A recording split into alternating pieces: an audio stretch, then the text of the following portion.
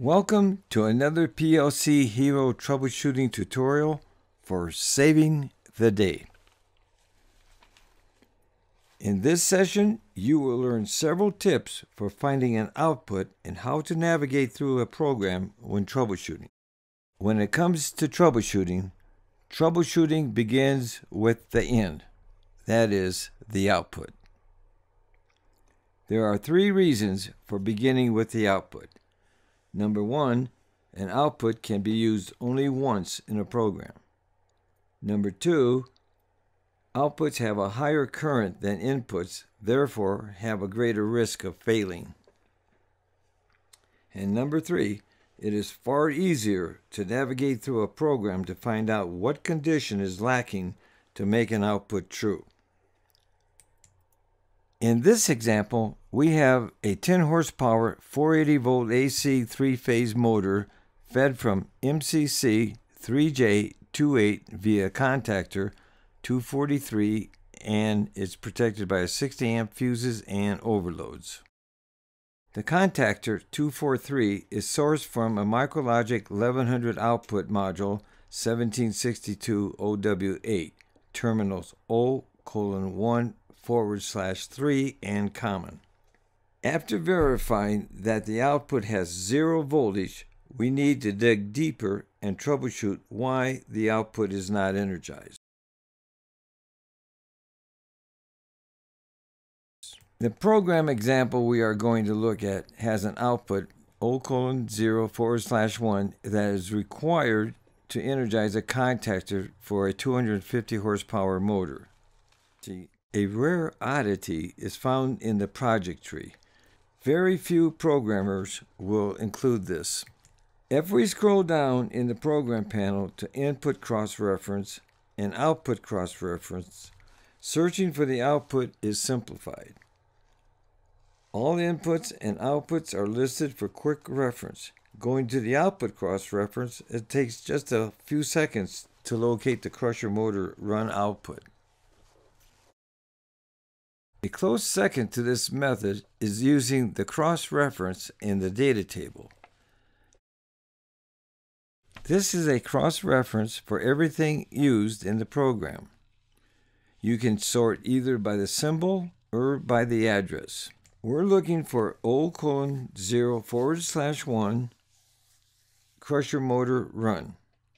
Sorting by the symbols, which are in alphabetical order, we can scroll down to crusher motor run.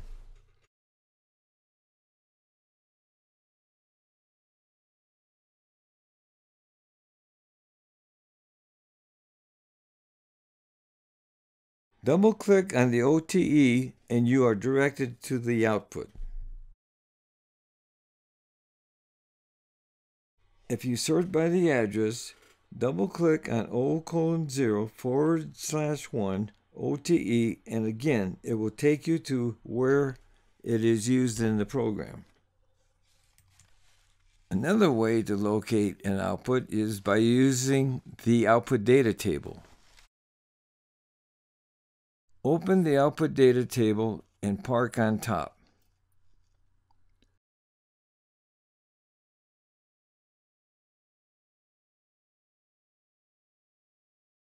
Place your cursor on the bit of the first output word. The tip pointer will display the verbiage of that bit. Going to position 1, you see crusher motor run. Right-click and find all. You should see only one usage of this output bit.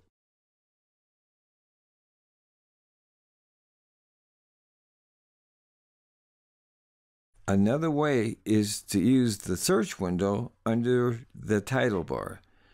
Enter the address O:0/1 and click on the icon with the binoculars and a folder. Clicking on it, the program will open a status box on the bottom of the screen. Click on O:0/1 and it will take you to the output.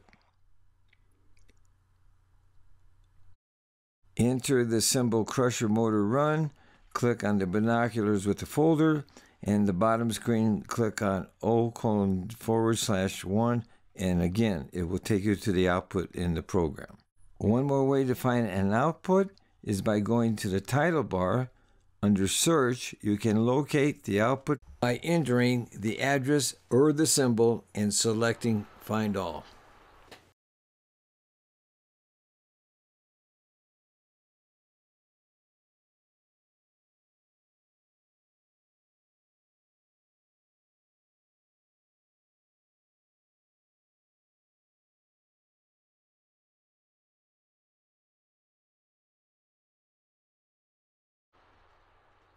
Note, be sure the global is checked and not local. Global will search the entire project, while local will be in that subroutine only. Now that you found the output, you're ready to navigate and troubleshoot the problem. In rung 005, output O:0/1 requires B3/7 250 horsepower oil pump motor to be true for the contactor to energize. Toggling the bit is to no avail. Next step is to find out what is needed to make B37 true. Place your cursor on B37, right-click, and find all. There are numerous XIC and XIO associated with B37. We're not interested in how many times they are used.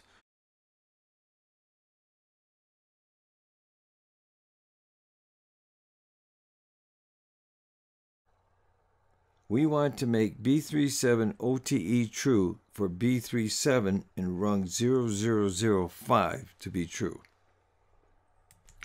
Click on B37 OTE and you see that B316 oil pump pressure switch is preventing B37 from being true.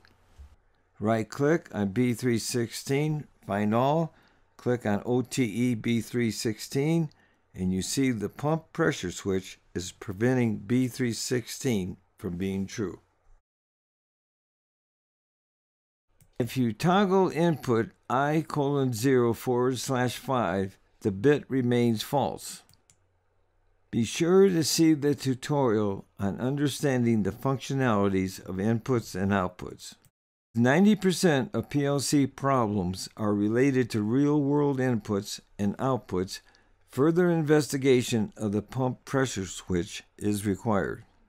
Thank you for watching this tutorial, and be sure to leave your comments. If there are subjects you would like to see, please let me know.